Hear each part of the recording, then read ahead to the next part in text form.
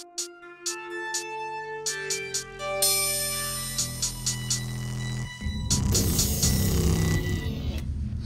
welcome back everybody to the second episode of my Kickstarter series. Today we're going to take a look at Maia, which is basically the love child between Dungeon Keeper and the Alien film series. You are starting off with a small group of colonists and are tasked to build a base suited for their needs and sheltering them from the harsh outdoors and environments of the planet called Maia. This is a game that's basically has been under development by one single guy. That's the British developer called Simon Roth. He's actually uploaded this already, or got this to be Steam greenlit, so basically everyone can now buy the access to this alpha build on Steam. I have to warn you, this is an alpha build in the more or less classic sense, in that this video with roughly 50 minutes is one of the longest runs I ever had in Maia without it simply crashing and me subsequently having to do everything again, because there's currently no saving. But still, I think it tells you a great deal about a game that even with these crashes, I'm coming back to it again and again. And having already locked at this very alpha level more than 2 hours into it, considering that this consists of stints of only 50 minutes, I think this is quite good. So, you start off with a bunch of colonists, and you have to build an underground base for them, as well as some apparatuses on the surface, like stills to collect water and windmills and solar panels to generate electricity. I started here on the left side with a workshop that's basically lets you build all the basic equipment that you need later on in the other in the other rooms here. Now I'm starting off to build a hydroponics lab, which eventually should let me supply my own vegetables and fruits to my colonists, but I wasn't quite happy with the way it turned out, so just deleted it once more. Now this is the version I wanted it to be. And next to that, I'm building the equivalent of the Dungeon Keeper hatchery, which is called Livestock Container, and it contains a lot of Uberhoons.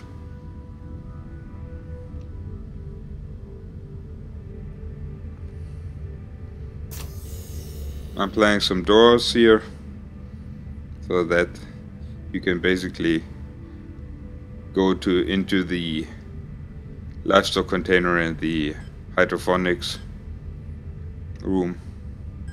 I'm planting here some fruit trees.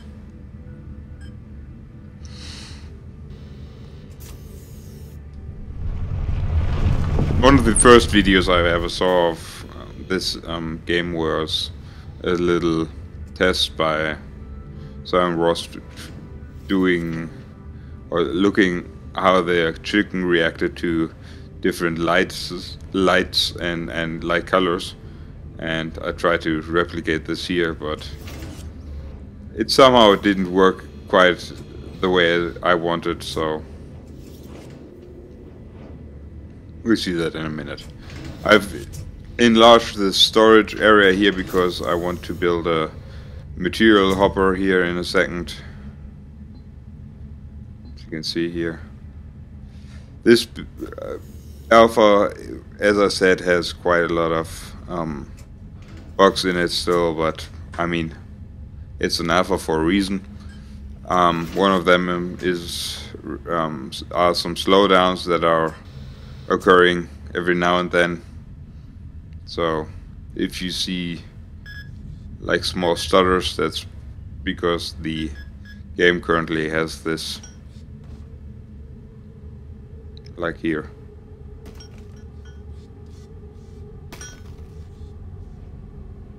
But remember, this is an alpha, so it's not optimized, and it will probably be much more fluid when the game releases.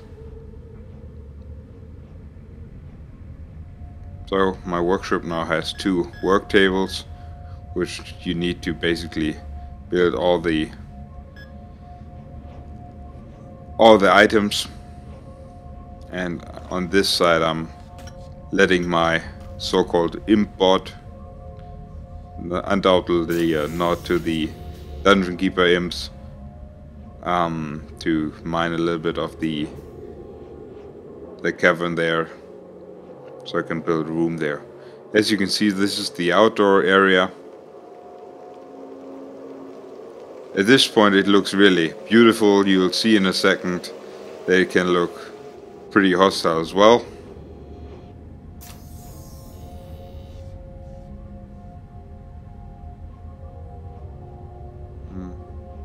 These piles of debris you see everywhere are the materials I've mined by destroying this rock, and are basically the basis for all items that you're placing. Some items require additional equipment as well, like a 3D printer or a workbench or a drill, and you will see perhaps some of it later on. As you can see, there are frequent tremors on this planet as well, so it's not really a nice place. Now I'm filling up here this area in between these rooms and deleting this wall,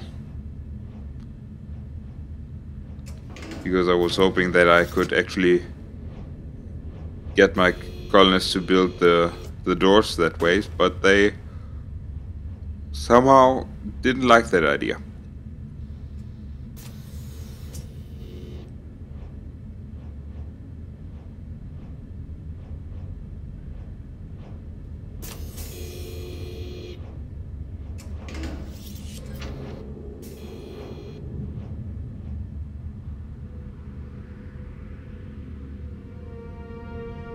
This stage I'm planning out the later living quarters of the colonists here behind the livestock container and the hydroponic area, but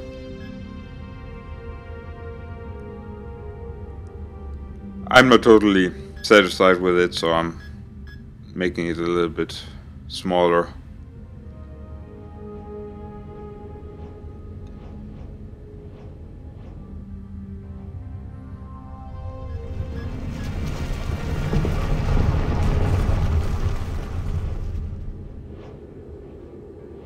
As you can see, the sun is setting basically, so when the sun is setting and night falls, your solar panels will not generate any power, so you basically either need solar panels and wind turbines, or eventually you have the possibility to even get capacitors to store energy.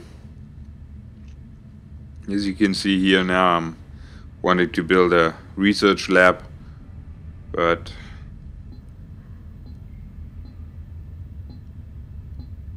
turns out that my area is a little bit too small for this, so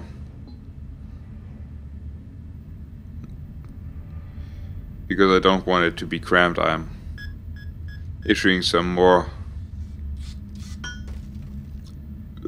digging orders here to the imbot, and he's basically excavating the whole thing that down there. All the while I'm thinking about building doors and already placing some of the items that go into the research lab.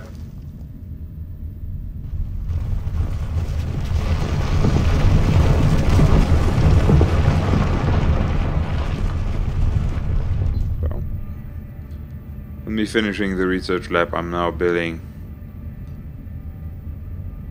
just the basic items, a desk there, like a little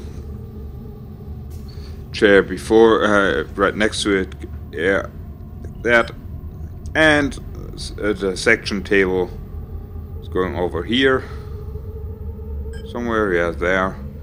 Some data storage to collect all and store all the data that is learned from this.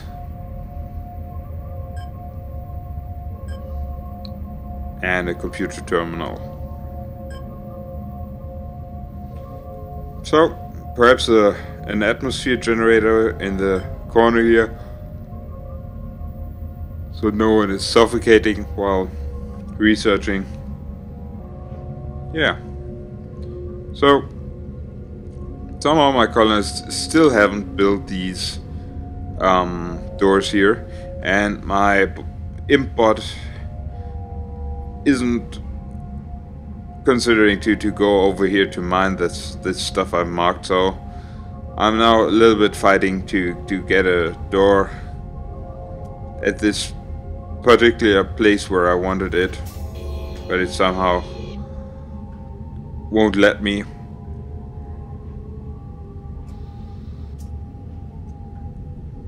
As you can see, I'm fighting a little bit with it here.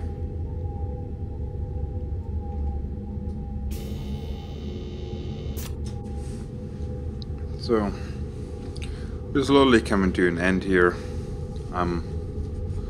Keep on fighting to get the door exactly where I wanted it.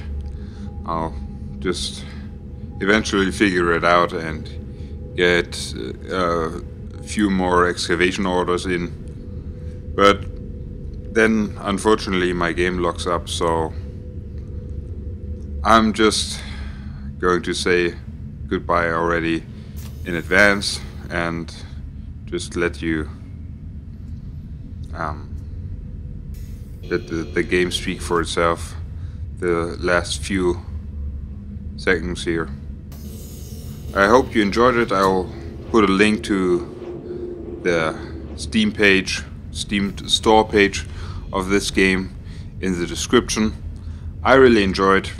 I love the atmosphere that's conveyed by this, by the art style and the whole program itself. It looks very alien-esque, I think, and I really enjoyed it and can't wait to see what they eventually will do with it, or what Simon will do with it eventually. So hope you enjoyed this, and see you on the next episode. Bye.